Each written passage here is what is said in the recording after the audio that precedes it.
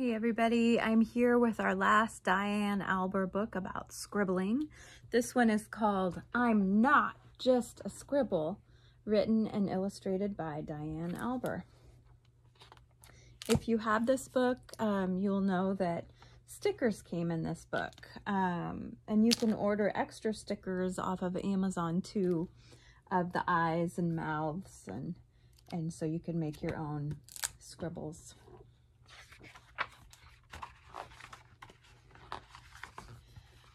This is a story about Scribble, whose lines would cross and wiggle.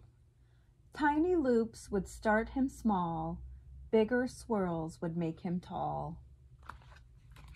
He could be shades of green or baby blue, even crazy colors, he loved them too. Choosing bright colors made him feel free. You never knew which one he would be. Then one day, Scribble took a short walk where he found a house and stopped to talk. "Hello," said Scribble. "It's such a great day. I thought I'd come over and we could all play."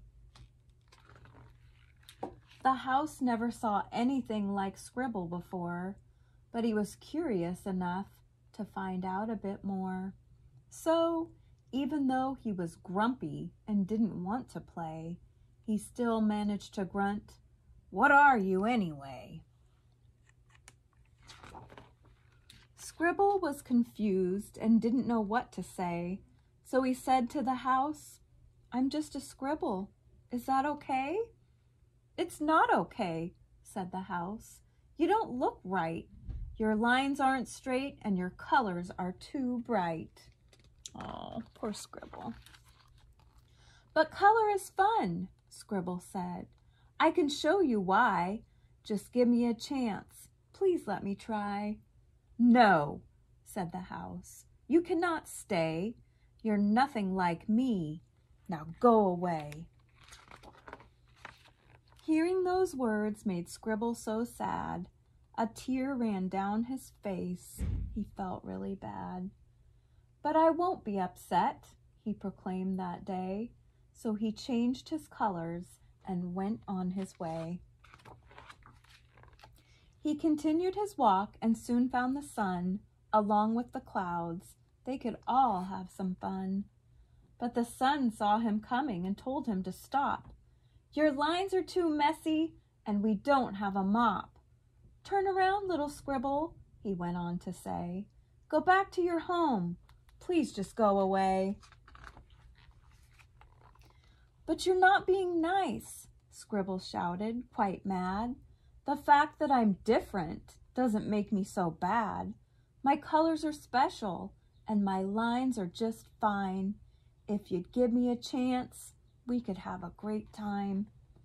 "Should we ask him to play?" they huddled to discuss. "It's fun with more friends. It's usually just us." And although they were worried this wouldn't work out, being mean to Scribble wasn't what they were about. Scribble was surprised at what he saw the next day. All the drawings were there and they wanted to play. Even Rainbow showed up and he never came by. He was standing right there near the sun in the sky. "We're so sorry," said the clouds as they held back their tears. "Please come play," said the house. "We haven't had fun in years." "I forgive you," Scribble shouted as he did a happy dance. They were so grateful he gave them another chance. Scribble gathered up his colors and played with everyone. Blue, purple, green, and yellow. It was all so much fun. Look what they created when they finally came together. The art was so beautiful, and it was better than ever. And that is the end of I'm Not Just a Scribble. I think we can learn a lot from the scribbles, that we as humans can include everyone too, and we should make everybody feel good and welcome. So I hope you love this book. I love this book. I think it's my favorite of the three. Hopefully you get a chance to listen to all 3 stories. Have a great weekend, everybody, and I'll see you back here on Monday. Bye, guys.